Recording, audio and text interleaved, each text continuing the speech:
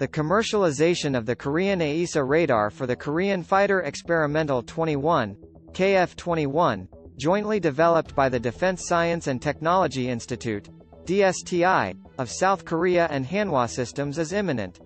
On the 19th, Hanwha Systems announced that the AESA radar, which is a critical mission equipment that determines the performance of the KF-21, has obtained interim suitability for combat. The interim suitability assessment is a preliminary stage before the final combat suitability assessment.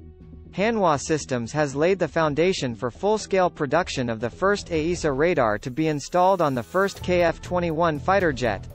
This development opens up the possibility of replacing foreign mechanical radars used in domestically produced fighter jets, including the FA-50, with domestic radars, as well as exploring new opportunities in the global advanced radar market.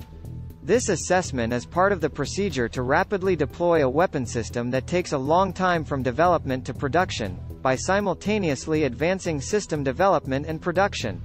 The Defense Acquisition Program Administration, DAPA, plans to start mass production of the KF-21 soon, obtain the final combat suitability assessment in 2026, and deliver the aircraft to the Air Force in the second half of that year. The AESA radar was developed purely with domestic technology, with Hanwha Systems participating as the prime contractor.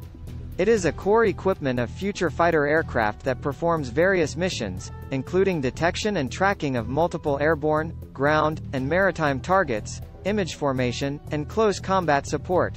In order to successfully complete the initial flight test of the KF-21, Hanwha Systems has been enhancing the completeness of the AESA radar. They verified the performance through hardware prototype validation and conducted flight tests on test aircraft before the installation of the prototype radar, gradually validating its performance and functionality within a short development period.